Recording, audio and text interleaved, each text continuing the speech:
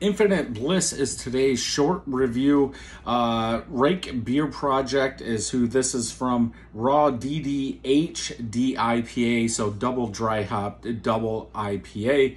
7% ABV. Again, can art is cool. Head is dying down as I did a full review. You guys are seeing a little darker yellow than what I am for the smell. You get that yeastiness, maybe some citrus, generic citrus, more on the lemon side, but that's about it for the taste.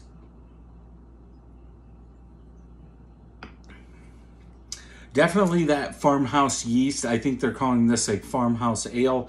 You get that yeast, you get some citrus, maybe a touch of rind bitterness, and that is about it. So until the next one, cheers.